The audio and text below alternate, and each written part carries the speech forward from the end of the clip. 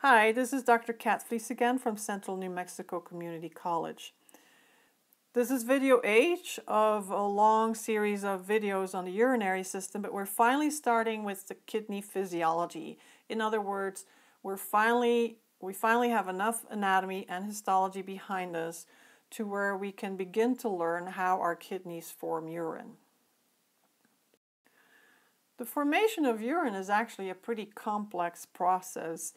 And I've already introduced you a little bit to the first process that must occur, and that is filtration. You already know that it requires a pressure gradient and that it also only occurs at the level of the renal corpuscle, which of course is located in the renal cortex. And then you've learned a little bit about reabsorption. That is the primary function of your proximal convoluted tubule. But there's a third function called secretion. We're going to focus on just filtration in this particular video. The kidneys are magnificent organs in the body because they succeed in filtering all of our plasma volume 60 times every single day. So our kidneys work really hard. Now ultimately, after they've filtered our blood plasma, our blood, we end up with something called a filtrate in that Bowman's capsule. That filtrate is not at all what urine looks like. So a lot of things must still happen to that filtrate before we can call it urine. So first of all, what is the filtrate? The filtrate is everything that was filtered from the blood's plasma, and clearly the cells cannot make it through that filtration membrane. Neither can big proteins. They just cannot cross the fenestrations, the basement membrane, and the filtration slits.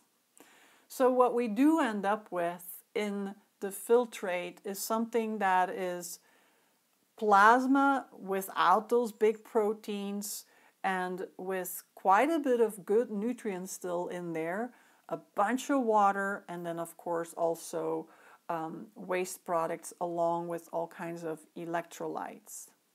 So there needs to be a way to somehow reclaim those nutrients down the road, and that's where we will need to talk about reabsorption and ultimately also a process that is opposite to reabsorption called secretion. So the urine that is really your final form of very manipulated filtrate is mostly water with a bunch of waste products, nitrogenous waste products such as urea and uric acid and creatinine, and then some electrolytes. So in order to make urine, we have to go first of all through the process of filtration, and that only occurs at the level of the renal corpuscle. That's the only place where this occurs. And you know by now that the renal corpuscle is located in the cortex. After filtration has occurred, reabsorption will kick in, and along with reabsorption, we're going to see secretion. So reabsorption and secretion can occur simultaneously. However, reabsorption is the main function of the proximal convoluted tubule. In other words, most reabsorption occurs in the proximal convoluted tubule. And so what does this all mean? Well, if we look at our arrows, we get a better feel in which direction water and all kinds of substances dissolved in the water are moving.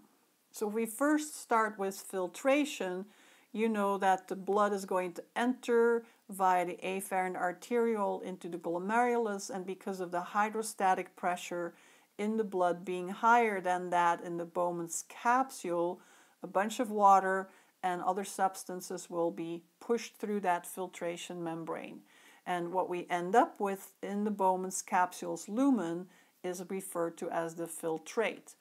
When that filtrate then enters into our renal tubule, we'll see that especially in the proximal convoluted tubule, but also throughout, that some of the nutritious substances in particular, even electrolytes, are going to be returned to the blood. So notice the direction of the arrow this time. So what is in the filtrate is now going to be returned to the blood. Even a bunch of water is going to be returned to the blood. We call that reabsorption. So if we put our numbers here, then number 1 is filtration, as illustrated here. And then number 2 is reabsorption, as illustrated here. And then finally, there is something called secretion. And if you follow the direction of the arrow, it's opposite that of reabsorption. So what does that mean? Well, essentially, the blood is going to be given an opportunity to get rid of more waste products, perhaps, even after filtration has already occurred, right? So reabsorption and secretion occur after filtration has already occurred. Or it's also a way for us to regulate the pH of the blood and solute concentrations, etc. All right, so we're going to look at each one of these different processes, which substances depend on it, and whether it is a form of active transport, passive transport, or potentially both. And in this video, we're going to focus on just glomerular filtration. By now, I hope that you realize that filtration only occurs in the renal corpuscles, which are located in the cortex, nowhere else. And you already know that filtration depends on a pressure gradient. And it's a passive process. This is important for you to realize. There is no ATP expended. We're following a pressure gradient, meaning that water and solutes are moving from a high pressure environment to a low pressure environment. And where is the high pressure environment? That would be in our glomerulus. Where is the low pressure environment? That would be in our BC, or Bowman's capsule.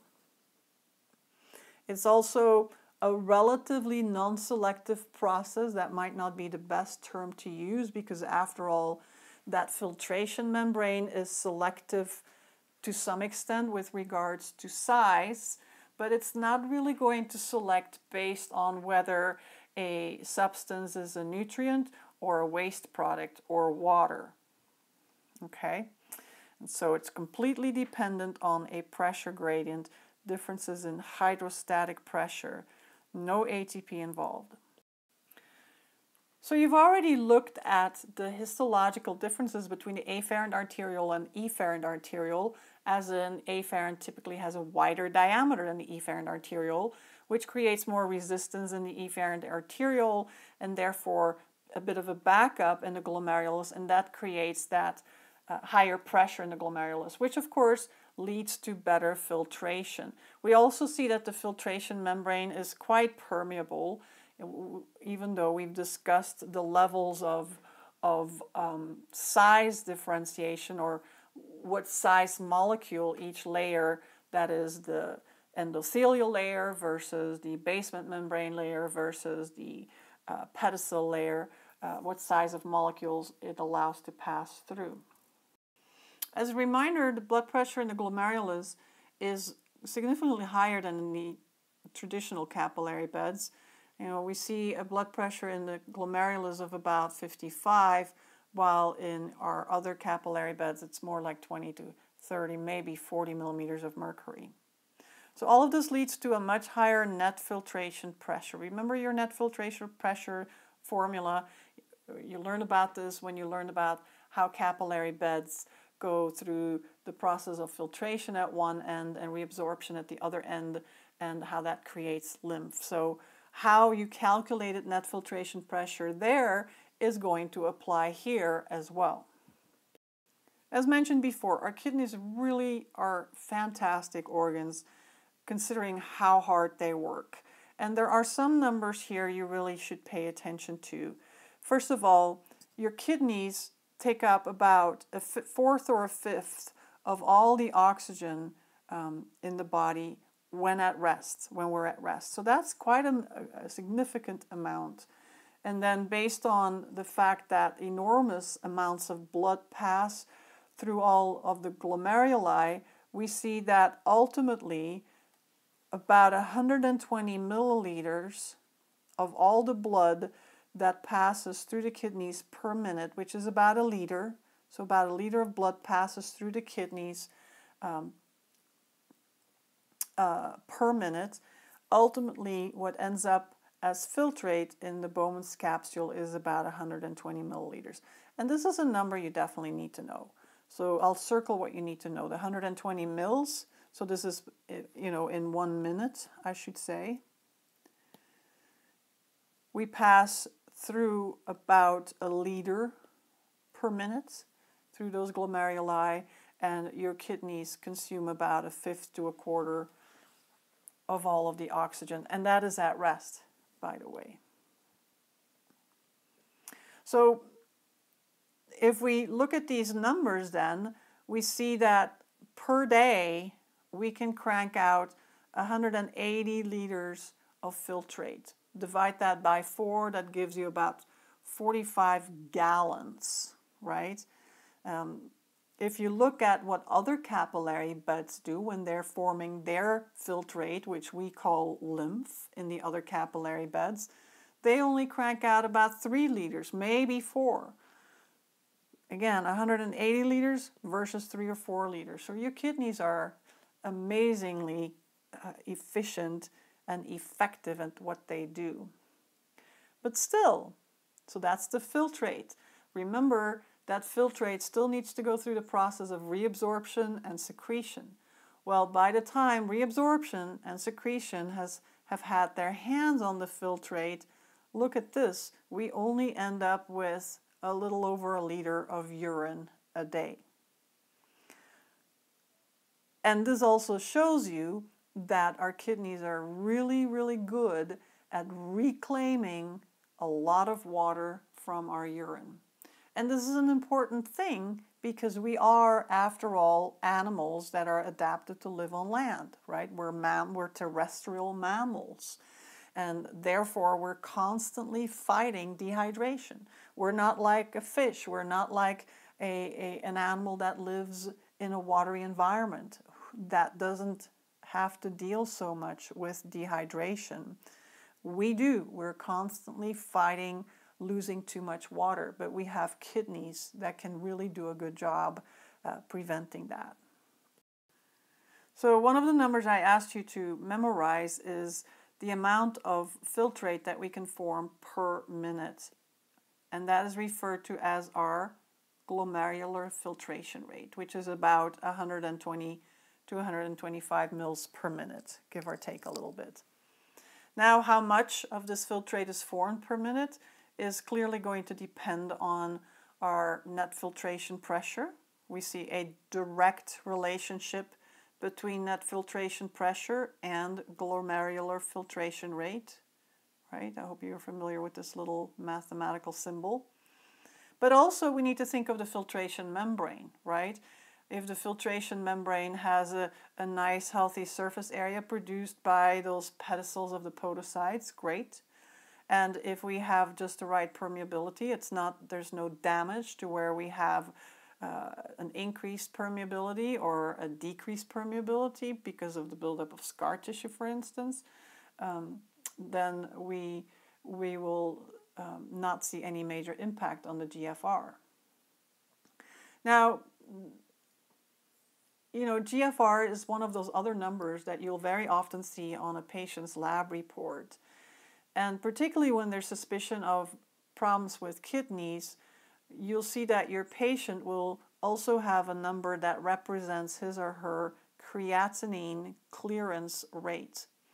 Now, without going into a huge amount of detail, first of all, creatinine is one of the nitrogenous wastes that we find in urine, along with urea and uric acid. But what's interesting about creatinine is that once it leaves via filtration, it never leaves the filtrate again. So it's completely filtered from the blood and stays in the filtrate. It doesn't get reabsorbed. It doesn't move back and forth between the blood and the nephron. And so when we can look at the numbers referred to as the creatinine clearance rate to get an idea of how healthy a patient's kidneys are, because this creatinine clearance rate can be used to get an estimate of what the patient's GFR is. There are all kinds of calculations to estimate a GFR. We cannot directly measure it, obviously. We cannot stick anything into the kidneys and measure it directly. So we need to find different ways of estimating it. And again, by looking at the creatinine levels, we can come up with a way of estimating a patient's GFR.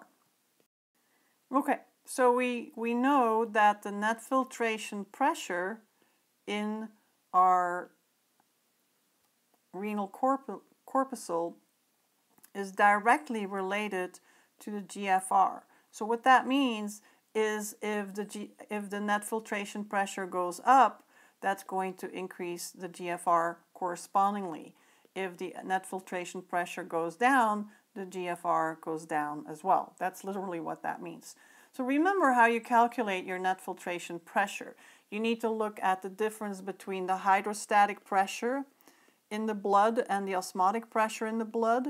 And you need to look at the hydrostatic pressure in the capsule and its osmotic pressure in the capsule.